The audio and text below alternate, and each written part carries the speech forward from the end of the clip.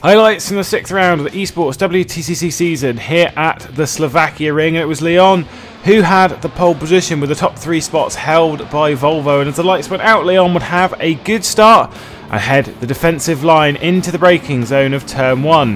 Having to defend the first few corners, Leon would hold the lead and Baldy would get past Siggy at turn 2, and this allows Leon some space to make a break for it. Nikodem Wisniewski made this mistake, which cost him 2 positions and some damage to his car, but he held P5. Alexander Dorneden would get past Kevin Siggy with this move and take the final position on the podium. Further up the grid though, there was absolutely no problem for this man. Leon would take his first win of the championship from Baldy and Dorneden with a dominating drive at the front of the field.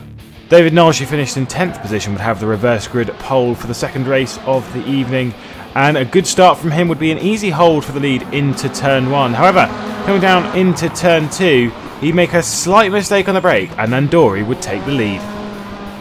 Leon pushed a bit too hard in the braking zone for turn 2, a bit further down the pack, and he would end up spinning out and dropping all the way back down to 23rd position.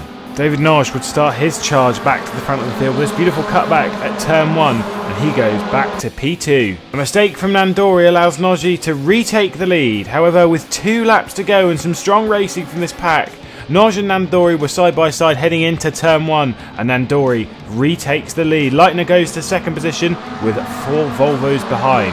But out of the final corner, Mark Nandori takes victory again, his 3rd of the season from Norbert Leitner and Go Baldy.